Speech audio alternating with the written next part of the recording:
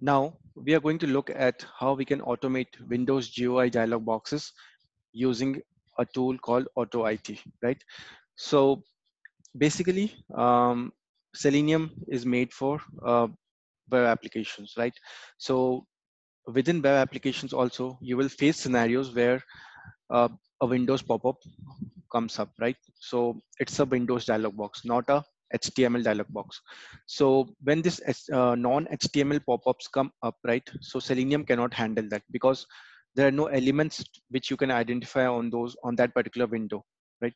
So in these type of cases, you need some external tools which can automate these window dialog boxes, right? So AutoIT is such a tool, right? It's a freeware, basic like scripting language, right? Which is used for automating the Windows GUI, right? And also for general scripting. Now, it uses a combination of mouse movement, keystrokes, window control manipulation to automate tasks which are not possible by Selenium WebDriver, right? Now, why use AutoIT? As I already explained, Selenium cannot handle the Windows GUI and non-HTML pop-ups in application, right? So that's when the AutoIT comes into picture. Now, common scenarios in your application, in any web application, whenever you want to upload a file or you want to download a file, it will always open up a Windows dialog box, right? Where you can select a file for uploading from your Windows directories. So that's a Windows dialog box or Windows pop-up. You cannot handle that using the normal Selenium methods. So at that point of time, you will go for AutoIT. So let's have a look at how we can use AutoIT, right? So before that, so this is the application. This is a kind of sample application which I'm going to use. And there is something called upload new photo, right? So this is the scenario where we will require AutoIT, right? So when you click on this upload new photo, right, it asks you to select an image. And when you click on this, it will open this Windows pop-up, right? So you need to handle this using AutoIT, where you will select a file and you will click on open, right? So that the file is selected. That's all we want to do with the AutoIT, and remaining things can be handled with Selenium, right? So uh, saying that, right, now where do you get AutoIT? So you can download AutoIT pretty actually set it up on your PC very easily, right? It's a normal Windows exe, so you can easily download and install it, right? You just need to follow the instructions given on the screen, right? It will look something similar to this.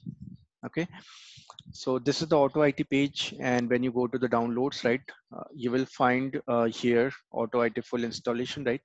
So you can download this AutoIT, and then you can also download the editor, right? So this tool has both the capabilities, so you can write the script using the editor, or you can use its recording tool to record your actions, right?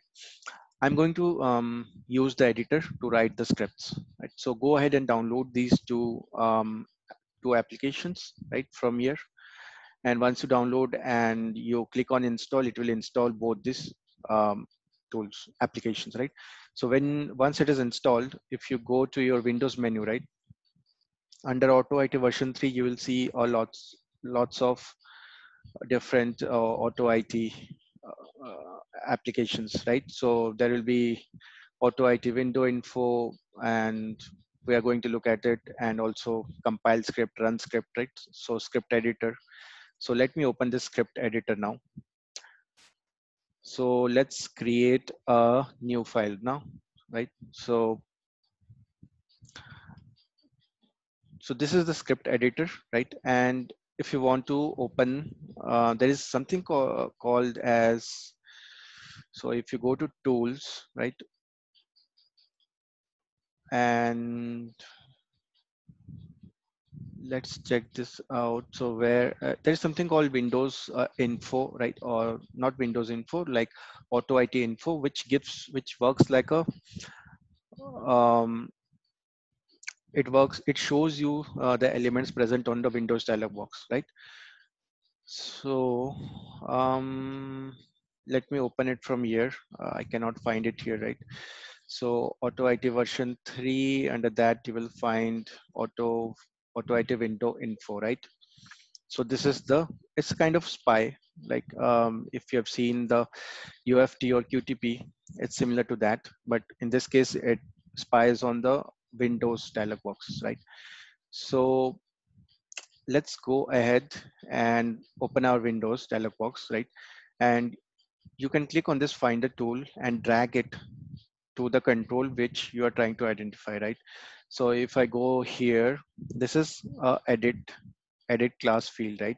So the class is edit, the instance is one, right? The title is open and the class ID is this, right? So these are all the properties of this particular file name edit field, right? You can use this to enter any file name into this field. Similarly, if you go to open button, right? If we want to click on this open button, so the title is open, class is button one, instance one, and the class is this, right? So these are the properties which you can use to create a script, right? And these two tools you will use, right? The window info and then the script editor, right? So how do you write your script? So what we want to do, we want to come here to this particular field, we want to enter a file name, then we want to click on open, right? So these are the three lines of script we want to write. So let's see.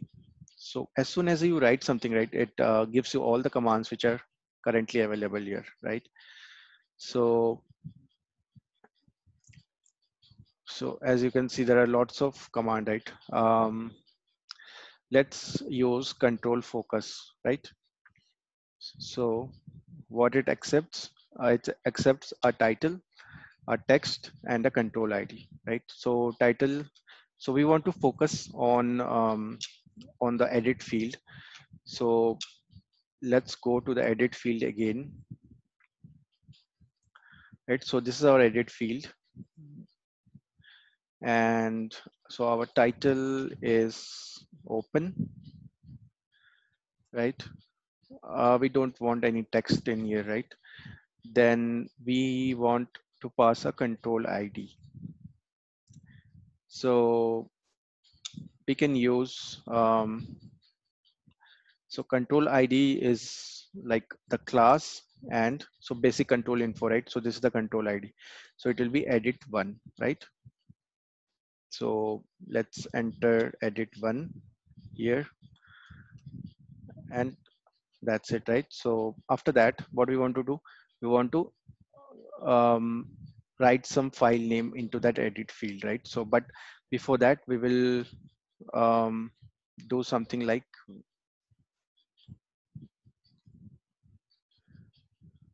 okay, yeah, so Windows wait off.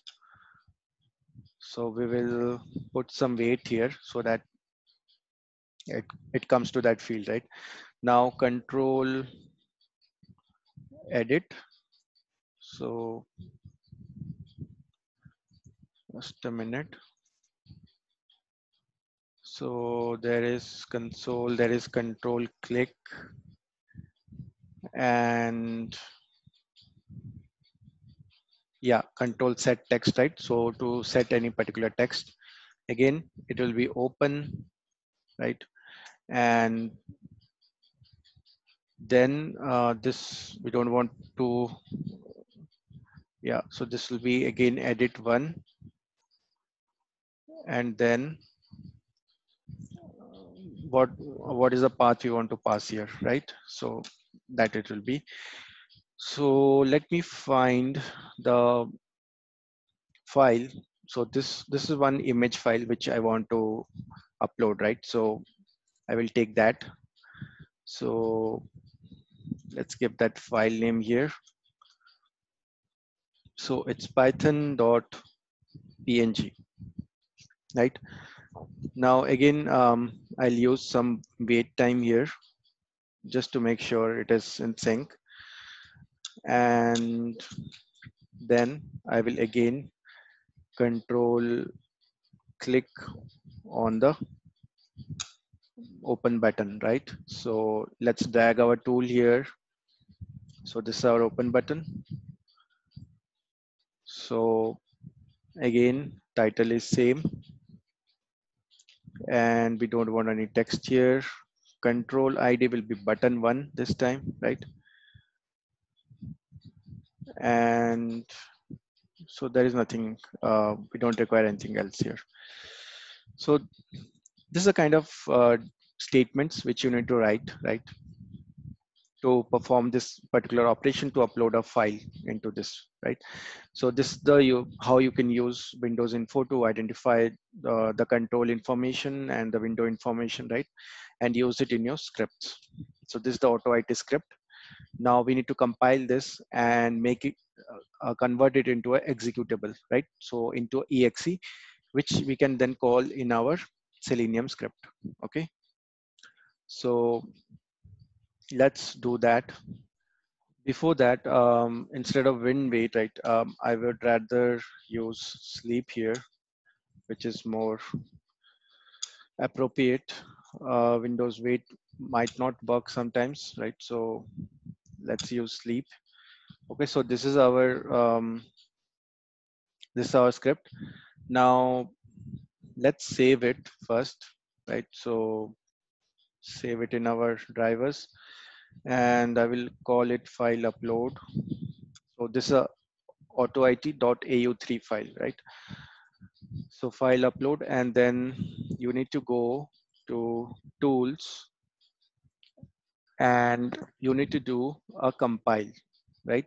So once you compile this code, it will create a exe file after compilation, right? So yeah, so it will ask you here, right, different output type. So my output type is exe, my source is au3 file, right?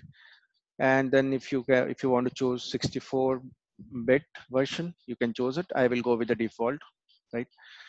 Now compile script, right? So it will now store this compilation file into, it will convert it into a exe file, right? So if you want to verify, go to that location, and okay, so here is our uh, script, and here is our exe file, right? So now let's go back to our project, Selenium project, right? So I already wrote the script to go to this page, right? And click on this upload new photo and click on it. Oh, I've done all this through the Selenium normal methods, right? So just using driver.element .click, right? And same here, I'm just passing the XPath here. I don't want to spend time on this video writing all the Selenium scripts, because this we have already done, right? I'm just going to focus on how you can automate this part. Okay, so we have already written the script to perform the required operation here. So what I'm going to do right now is I'm going to execute that exe file here, right? So you can use something called runtime dot get runtime dot execute, right? And here you can pass the file path. So our file path is C drivers and image upload dot exe, right? So this is our path. This is going to throw an exception, right? So we'll just surround it with try catch block. So this is all right. This is a Java way of executing any executable file, right? So we are calling this method execute from get runtime, and we are passing the path here. So C drivers file upload, right? So let me just correct this. So this is our whole script. So this will automate the file upload part from the Windows dialog box, right? Windows pop-up. So let's go ahead and execute this, and we'll check it out whether it's working or not.